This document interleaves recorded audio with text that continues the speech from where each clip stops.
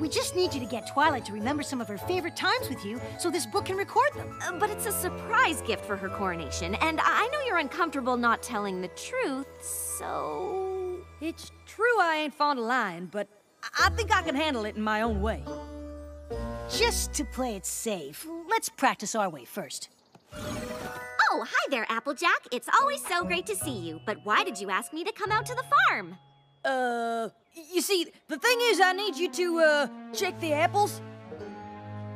I mean, I definitely don't need you to reminisce about some memorable times with me for any kind of magical gift or anything. Nope.